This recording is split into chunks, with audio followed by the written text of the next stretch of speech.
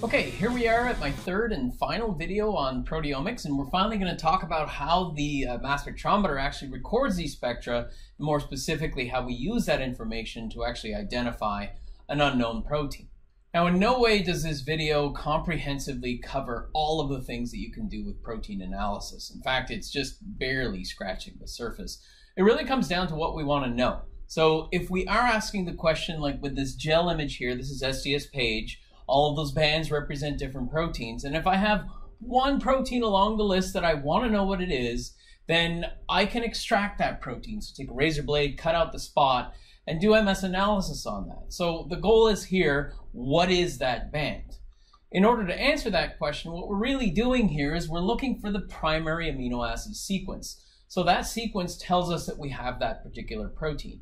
And in fact, you probably don't need to identify like the entire sequence, because if you have enough of those letters, you should probably figure out that that must be that particular protein. So as for where we get these lists of protein sequences from, well, they're contained online in several different databases here. So this one here is called UniProt.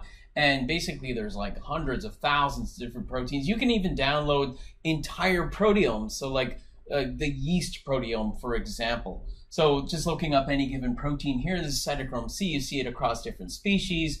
And once you click on that, you can basically get the entire sequence, the amino acids, and even the modifications that go along with that as well. Some of these proteins actually come from DNA sequences. So once you have the genome, you sort of automatically have the proteome, but there's still issues within that in the sense that we don't necessarily know if a protein is being created. So we do have other databases that are more strictly from identified proteins. Nonetheless, they're quite easy to access. Now, sometimes we actually know what the protein is, and we have a different question. How much of a protein is there? So in this case here, we're not using the mass spectrometer in the qualitative sense, but purely for quantitation. So this is an example that's displaying a ton of proteomics data. It's actually for that plant over there as a function of like where it grows along high elevations, like in the mountains. And the color coding corresponds to like the increase or the decrease of given proteins. So you can see that they're kind of create these different patterns where the green is like upregulated proteins and the red is downregulated. So that tells us a lot about what's changing within the protein as a function of different physiological conditions. And as I mentioned in the last video, we're not just interested in the primary amino acid sequence. Sometimes it's purely the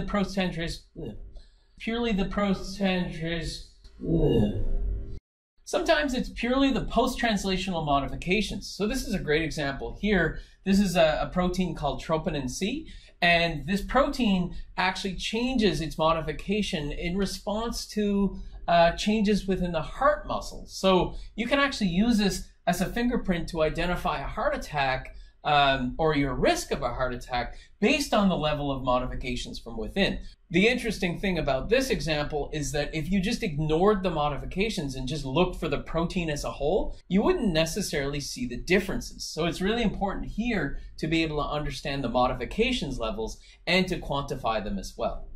And finally, in this last example, now we're interested in how proteins interact with one another. So this web of a network is extremely complicated because proteins don't have like a single target that they bind to. Some proteins can interact with many other proteins, and they in turn interact with others. So they create what we call an interactome. So we can use mass spectrometry, for example, to take one protein and throw it in like as a bait to see what binds to it. And you might get thousands of different things that will attach themselves as an association to that protein.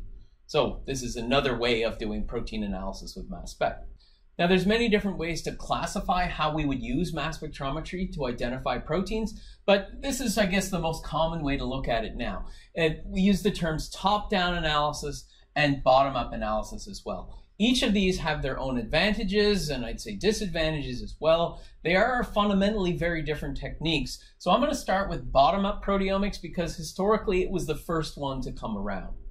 Now, I actually already mentioned this in the previous video, but with bottom-up proteomics, we're always having this enzyme that's added to the sample to break it down.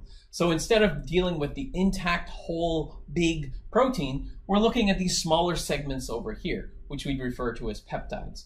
The size of these peptides would vary, but let's say they're on the order of like 1 to 3 kilodaltons. And the reason why historically this was the preferred approach is because when these techniques first came around, quadrupoles were sort of the mainstay in mass spectrometry. So we didn't really have the tools to look at really large proteins with the appropriate resolution.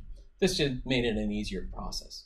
Now, on top of that, peptides are also much more well-behaved than proteins are. So for example, we can take them through a reverse phase column and you'll get these nice, beautiful separations that you see over here. So every one of those peaks would correspond to a different peptide. Or in fact, it's going to be more complicated than that. So even if you just took one single slice of this chromatogram, at that point there that it looks like there's only one peak, there's actually a whole abundance of different peptides that are originating from there. So from here we can do a tandem MS experiment. And I described this previously. We're actually going to do what we call a data-dependent scan, where we would look at, like, for example, the most abundant peptides within that spectrum, and then each of them in turn would automatically be subjected to a tandem MS experiment. Now, this is one way that you could handle a system that's so complicated because you'd never have the time to sort of keep up with the runs. You couldn't just type in, hey, I want to look at that mass, and then that one, and then that one. It just keeps changing you on the fly. There is something called data-independent analysis that basically looks at all of the data rather than saying, let's look at the top ones. But that's the story for a different video. All right, so we understand that we can select a given peptide and then do a tandem MS experiment. That will lead to fragmentation patterns, which we're going to use to identify the protein. How the peptide fragments is extremely important. So what you're looking at over here is the nomenclature that we define for looking at the peptide fragments.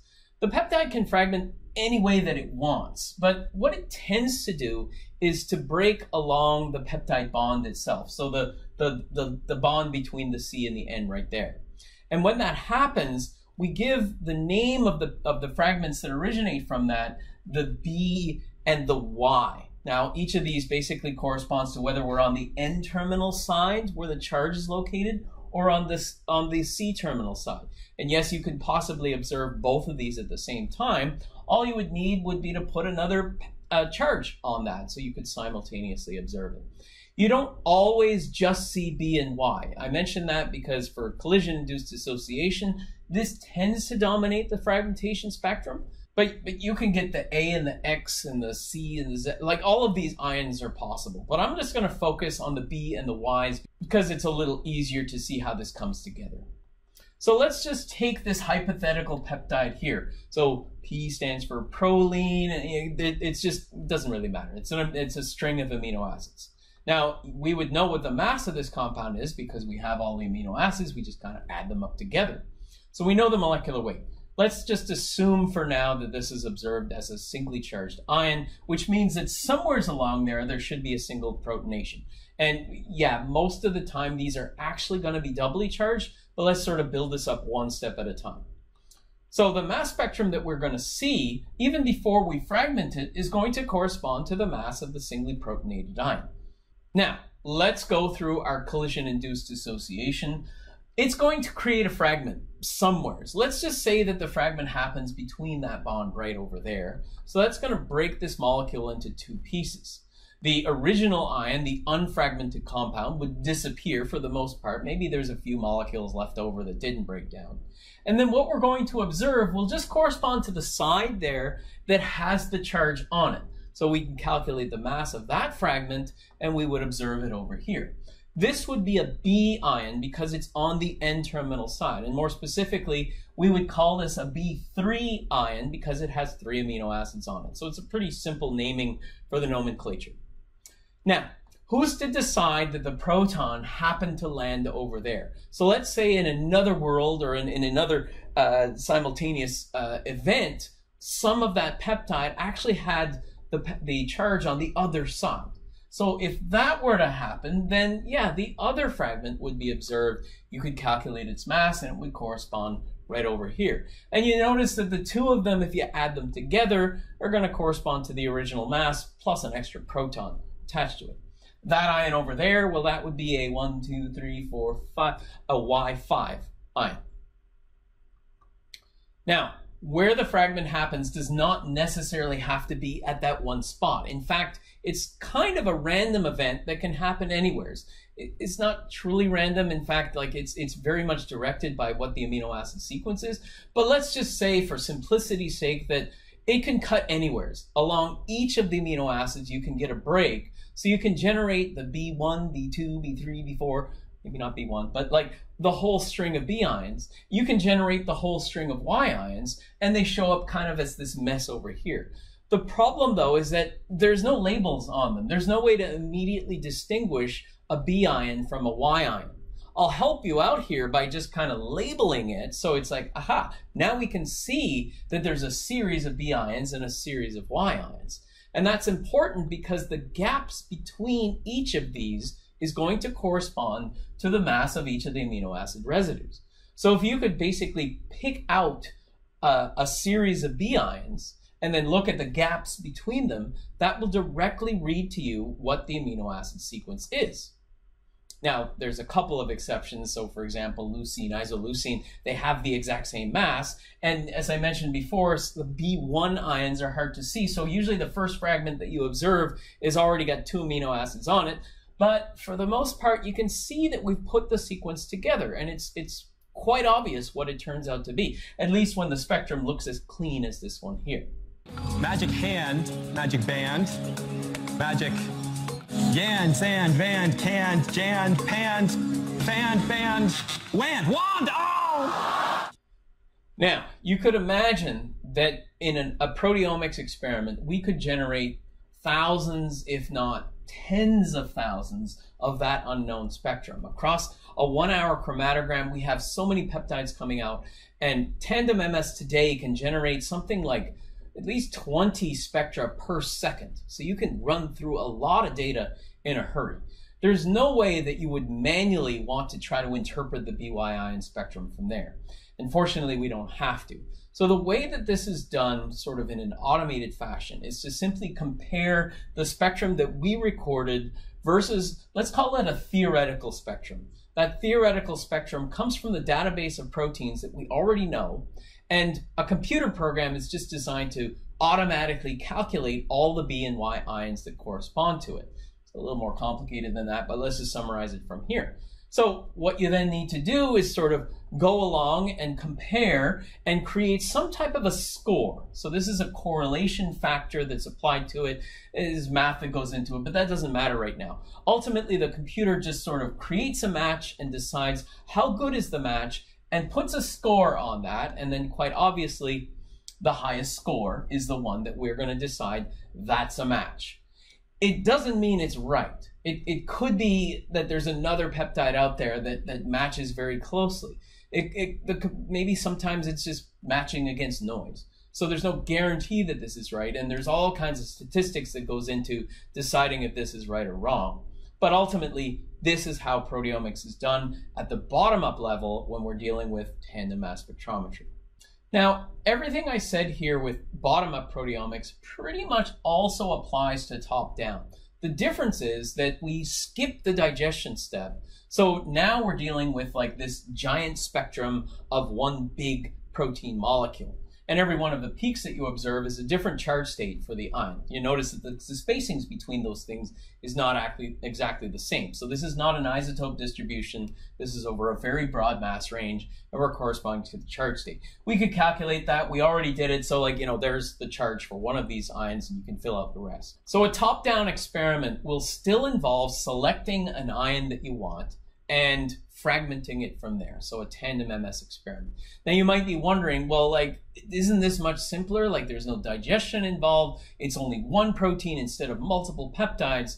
Well, conceptually it is easier, but the real challenge with it is that these compounds have extremely high charge states to them. So it becomes extremely difficult to distinguish between different masses. The Z needs to be known. The fragmentation pattern that we'll observe by fragmenting this is going to be ridiculously insane. And back in like the 1990s, when bottom-up was first starting to come around, you would never get a spectrum that would be as sharp as this. The resolution of mass spectrometry at the time just wasn't able to handle spectra. This just looked like noise. But within that noise, or what looked like noise, you actually have a full fragmentation pattern of your entire protein molecule. So like before, it's just a matter of, databases to come out and interpret that spectrum. Now, I should mention as well that when it comes to fragmenting a big molecule, CID might not necessarily be your best friend. There actually are all kinds of other different ways to fragment a protein. CID works, but only to a point. It's because the protein is so large that it sort of flexes instead of fragments. So we have things like electron transfer dissociation, which basically adds an electron and it creates like this alternate form of fragmentation. IRMPD is well, it's something that's only used in FDICR. More recently, we've got UV photodissociation, which uses light to break things down, and the list can go on. But this combination of tools is really necessary to bring out the simplicity of being able to fragment ions with top-down proteomics. Now, when it comes to comparing top-down and bottom-up, I'm not going to say here, oh yeah, one is better than the other. They each have their place, and both of them are being used. Bottom-up has a longer history. The top-down is becoming more prominent today as the types of mass spectrometers and the tools that we have around it are increasing from there. One of the main players in top-down proteomics is that gentleman right there, Neil Kelleher, who's developed a lot of the tools associated with top-down proteomics, including like the software and methods for handling proteins. My lab as well has made some contributions in this field when it comes to separating and purifying intact proteins as well. But without bottom-up, proteomics was not going to be where it is today. We still need both of these tools to be able to tackle the questions that proteomics is giving us. And the field of proteomics is continuing to evolve. We're just getting better at tackling harder problems because we have better tools, so we can study more complex scientific questions. So that's it. We'll see you around in the next one.